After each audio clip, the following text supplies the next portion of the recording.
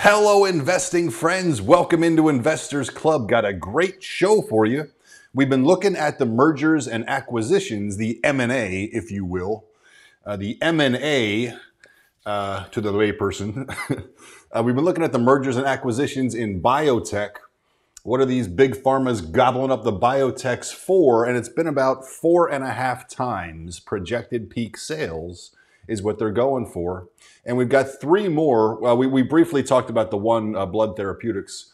There's three more for August. We'll take a look at them. The long story short is all of them are in the range again. None of them are sort of clean stories as far as here's the exact projected peak sales and here's what they went for. But they're all consistent with what we've been seeing. So more consistency. Even with all the chop in biotech, the run up last year, the sell off, the recovery, looks like 4.5 times, 4 to 5 times peak sales is in fact still remaining long and strong as ever. And then we'll take a look at Wuhan. The Wuhan lab, which may have brought us the COVID virus, has identified a new virus, bringing us yet another virus perhaps. Good job there. Good job there. 28 people. Thank you guys for being here. Thank you guys for being here.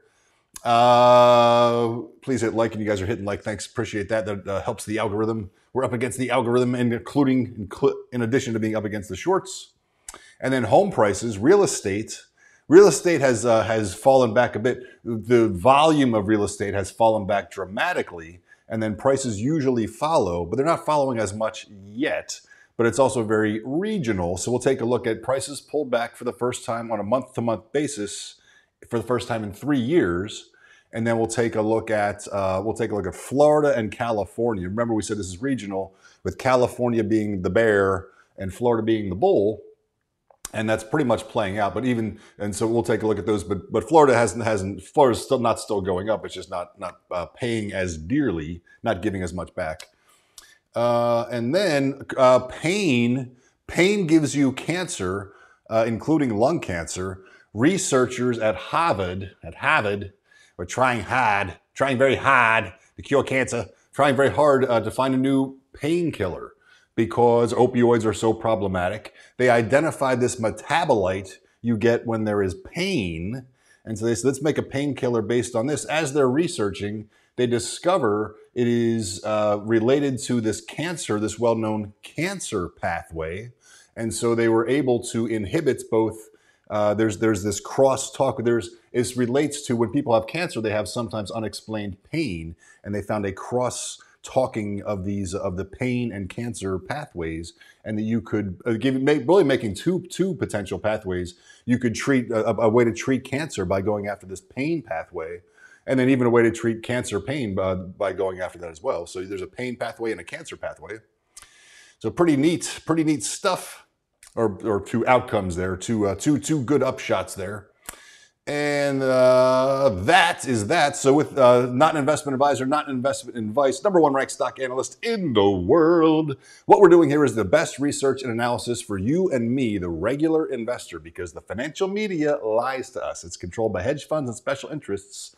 And they don't have our best interests in mind, but that's okay. We've got each other. We've got Investors Club. Let's do it. Let's take a look at the market. Market was pretty medium last I checked.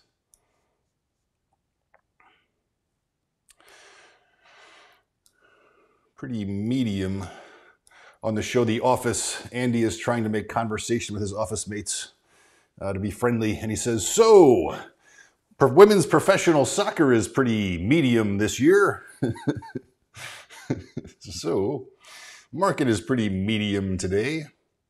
Cassava's down about a little bit more than 1%. Looks like Bitcoin has recovered ever so slightly, really just stabilized around high 19,000s.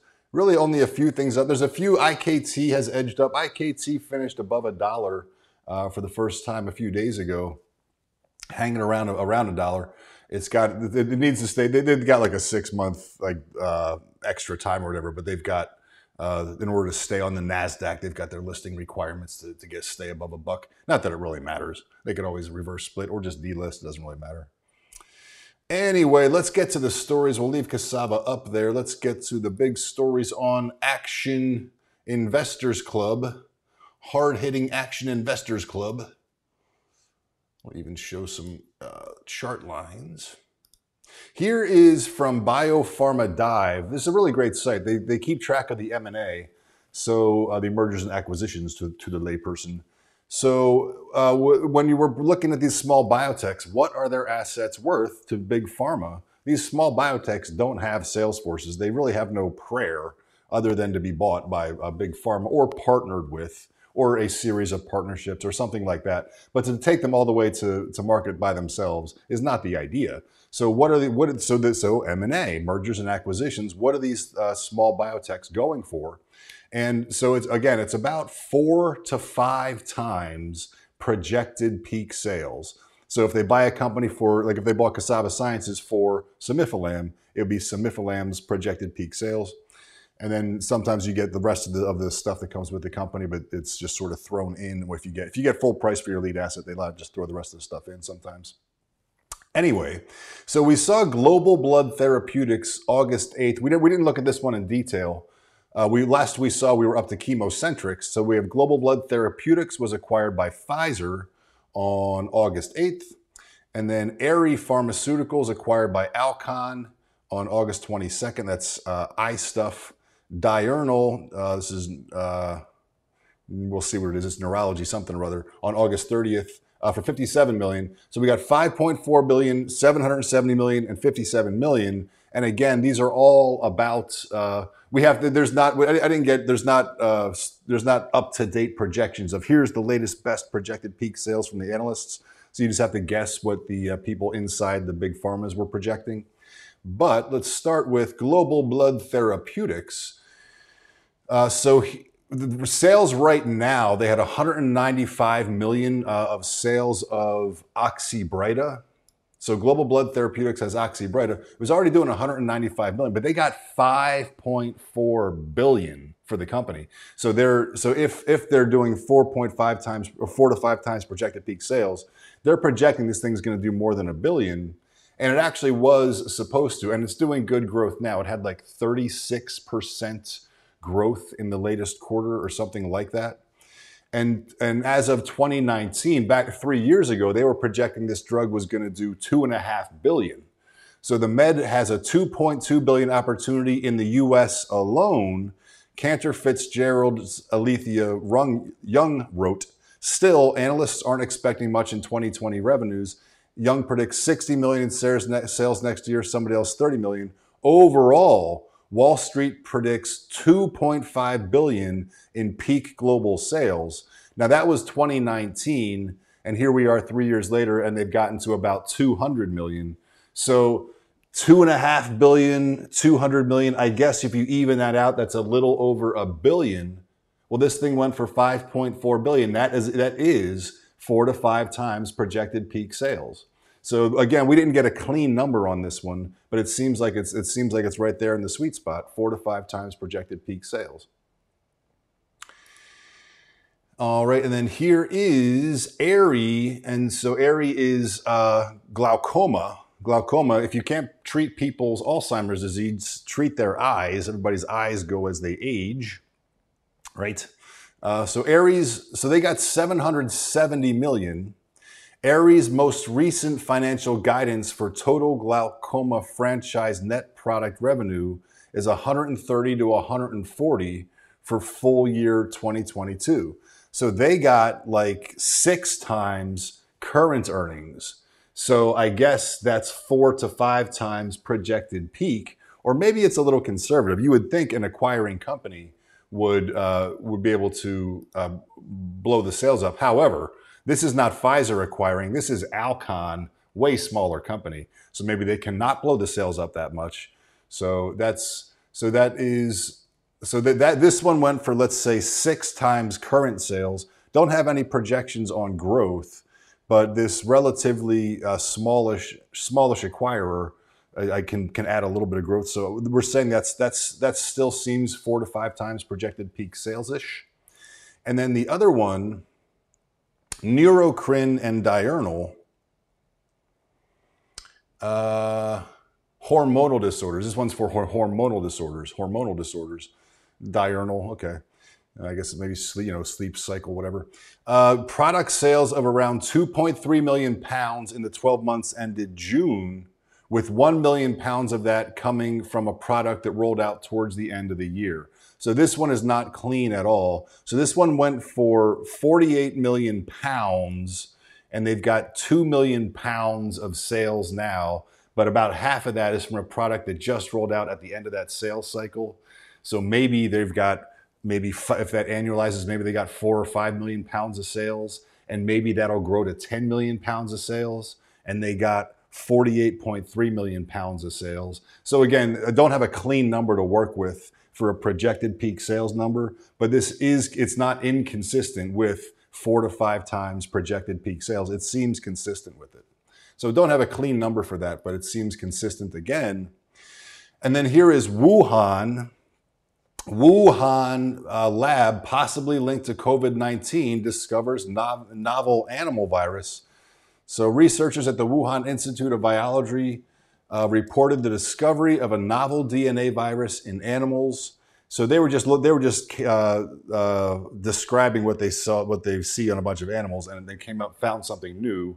So supposedly they weren't tinkering. But anyway, I just wanted to mention that as a by the way. Good news. Good news that they're still at it. Good news that they're still in the virus game.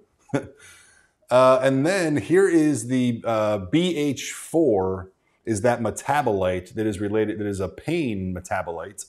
And researchers at Harvard were researching that to get a better painkiller. And they think they found a possible new pathway to treat cancer. The research team had previously discovered that sensory neurons produce a metabolite known as BH4 that can drive chronic pain. Higher concentrations of BH4 were tied to increased pain sensitivity and persistence. Based on these findings, the team decided to launch their new research by targeting the BH4 pathway. The screening unveiled an unexpected molecular link between the BH4 pathway and EGFR-KRAS signaling, a pathway involved in multiple cancers. In fact, KRAS, you see that in a lot of signaling stuff. In fact, EGFR and KRAS are thought to be most frequently mutated genes in lung cancer. Blocking that signaling decreased pain sensitivity, and then that signaling also increased expression of an important enzyme in the BH4 pathway that contributes to pain, which is GCH1. So it's having a two-pronged effect, possibly cancer and pain. And so to sum that up, they say the same triggers that drive tumor growth appear to also be involved in setting the path to chronic pain, often experienced by cancer patients. We also know that sensory nerves can drive cancer. Sensory nerves can drive cancer. They knew that. I didn't know that. We also know that sensory nerves can drive cancer, which could explain the vicious circuit of cancer and pain. So I thought that was interesting. If you're in pain, you're going to get cancer. And I wanted to, so I wanted to share that. So don't be in pain, I guess. No heart, you're out there running for the marathon. That's no, stop. Go sit on the couch.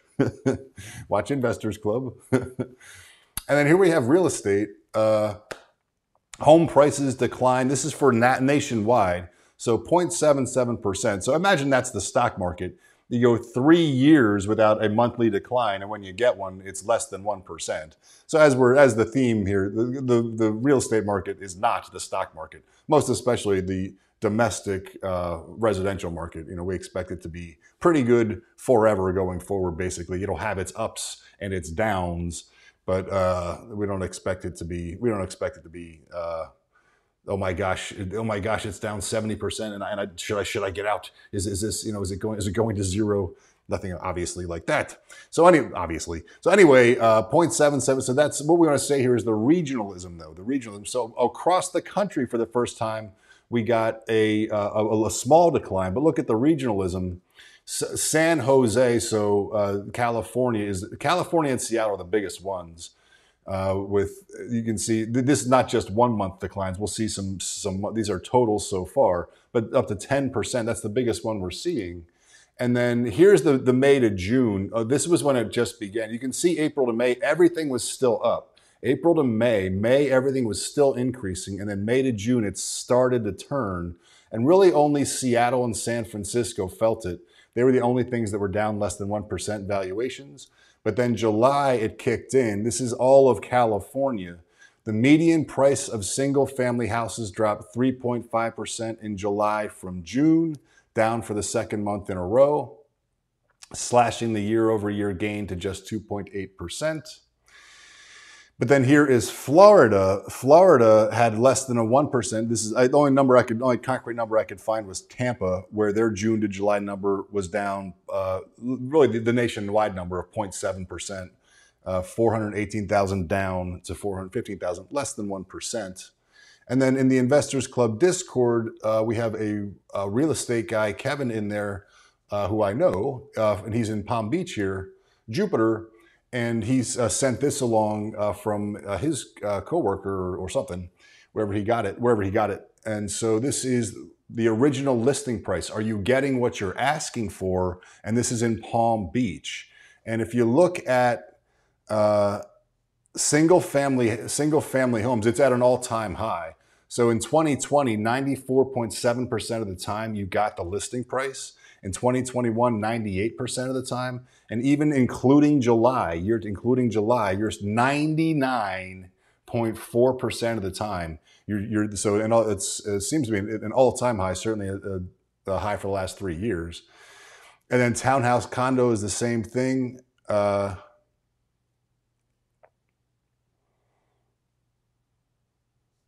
then the only thing, frankly, I'm not sure what the difference between these two numbers are. But there's only one small dip you can find in all these numbers. Frankly, I'm not sure why there's two sets of numbers to be. Oh, this is July. This is just July. I thought these were year to date through July. One of these is July. One of these is year to date through July. Okay, so year to date through July, everything is up. July itself, townhouses and condos you're still doing better than ever, and only a slight dip in the single families. Sorry about that. So they're just really and better than 2020. So the only real crack you can point to is that it's not quite as strong in single family homes for July as it was in this time last year, but it's still stronger than before, and prices are seeming to hold. So regionalism in real estate. With that, my investing friends, boy, rough day in the market. Everything is pretty down. Pretty medium day in the market, huh? Pretty medium day in the market. With that, my investing friends, let's go to the phones. Let me change this up so we get a better look. There we go. Hey, the 1 month on Saba, look at that, pretty good. 1 month on Saba chart, all up, pretty good. With that, my investing friends, let's go to the phones. Sign up for the newsletters, be there or be square. Be there or be square. Sign up for the newsletters. Good morning, H-Tub. Good morning, my friend. Great to see you. James, good morning, Joe. From hot and sunny Tampa Bay, let's effing go. Got a big game a week from Sunday in Dallas, Tampa Bay, and Tom Brady. See if elderly Florida man can win another Super Bowl. When on The Onion, the site, The Onion, the fake news, when when Tom Brady won the Super Bowl, the headline was, elderly Florida man wins Super Bowl. Let's see if he can get another one. Great to see you, my friend. Meshik, hey, Joe, so what you're saying, you become bullish once you move to Florida. True, yes. Well, the heat gets to your head. You did, however, you already were bullish. That's true. Maybe we should ask some of the shorts to move there as well. Well, if they're here, they're in Miami with Elizabeth Bick's friends. That darn right. Thank you, my friend. I appreciate. That's right. The bull market is in Florida. So there you go. I wonder if it's the weather that's making people shorts. Move them here. Chill them out. Jack M, good to see you, Meshik. Jack M, great to see you. Good morning, Joe. Great work as always. Thank you, my friend. When I think about Saba being bought for 4 to 5 times peak sales and can't get my head around who can afford to pay $200 billion, has to be a roadblock. No, great point. And this is why I was saying that maybe we're going to see something creative, like maybe for Asia, it's one thing. Maybe for North America, it's another thing. Maybe for Europe, it's a third thing. Maybe this is why it will be. Maybe this is why they will stay independent and have a partnership and a big pipeline of cash funneling in. Gosh, won't that be nice? $10 billion a year or something like that. Won't that be nice? So that's an interesting point, and I think it's a real point, and it's why I think there could be a partnership, could be a creative deal. Who knows? Who knows? Or they might just have to settle for a whole heck load of money that's not quite the full price. And the name is spelled Muchek. Okay, thank you. I appreciate that. Thank you for the phonetic spelling. If I'm getting your name wrong, please do phonetic spelling. R-dub-dub, which I still go back to, Eredidub. Never fixed me. It took like a year to figure that one out. GRPPR, well, see, you don't have to worry about that one. GM Joe, good morning, Joe. Good morning, GRPPR. Is Saba, GM GRPPR, is Saba has sufficient money to complete phase 3 trials? Yes, they do. They have, what do they got? Almost $200 million. They should be fine. They may raise anyway. They may borrow money. They had a meeting with Sanford Robertson's Francisco Partners, brokered by Wells Fargo. It seems that meeting happened. We did a show on it based on some documents we found that were brought to us. So it seems that they've financed so many companies. Francisco Partners, what they do is finance tech companies. So we may get a loan if needed to get it to tide us over. Who knows? You never ever want to have the appearance even of needing money. So they may raise money again before they need to, which might be smart. But they've been so poleaxed by the market. On the other hand, if they could get like a loan, and just to have it, like a $50 million line of credit, just to have it in case they need it, just to take pressure off, that would be cool. But they don't need it at the time. But it will be kind of close though. $200 million. Those large trials are expensive. They've got Parkinson's they want to pursue. They've got other. They could run other studies if they had unlimited money. They could run prophylactic studies and things like that. So, Drew, good to see you. Would be great to adjust the price per share once we get clarity on partnership, possible upcoming equity offerings. Possibly price per share projections. Need Remy to give clarity on the next call. Price per share project. Am I getting PPS right? Price per share. Or are you saying we need clarity on the next call for equity offerings? There's not going to be an equity offering. At least there's not going to be an equity offering that's talked about in the next quarter. I mean, it's possible that a year out. I mean, I just said they might raise money before they need to, but I don't see an equity offering. I would see they have Francisco Partners. Sanford Robinson is one of the biggest owners. They met with them. It seems that they could possibly get a sweetheart deal there. I don't know. I mean, they could get something that's fair. They could get a loan that is, a decent rate of return and give them a decent rate of return on his loan. All right, my investing friends, great to see you. Thanks for being here. We'll do it again tomorrow. Sign up for the newsletters, and I will see you in the Discord. You get the book, you get the Discord. Just had 2 great stocks for the small caps. Looking for the next 2 stocks for September, so let me know your stocks. I'm on the hunt, on the prowl. I got 2 good ones. It took me till August 25th and then August 30th to find them this month. But I got 2 good ones again. I've never recommended a stock I don't like. And I got a good angle on they're both. One is a cool biotech, trades for less than cash and has big prospects. The other is a small profitable company with a hidden catalyst. So I was also proud of that to find not just a good company, but a cool little dynamic with that hidden catalyst as well. So anyway, sign up for the small caps newsletter. Sign up for the big dividends newsletter. I always complain about not being monetized. I'm going to, for the 3rd time, file my Delaware incorporation. I went back and looked through my documents. Why am I not hearing from them? I think I didn't include LLC on one of the fields with the name of my company. So I think when I get it wrong, they just don't contact me. So I'm going to file for a 3rd time today after this, and then we'll get monetized. And then we're going to open the show up on the Big Dividends newsletter. We already did 2 videos. If you get the Big Dividends newsletter, on the right side of the spreadsheet, I list I have 6 spreadsheets. We have the high yield, the sleep well at night, the dividend growth, and the tax shelter, global tax shelter.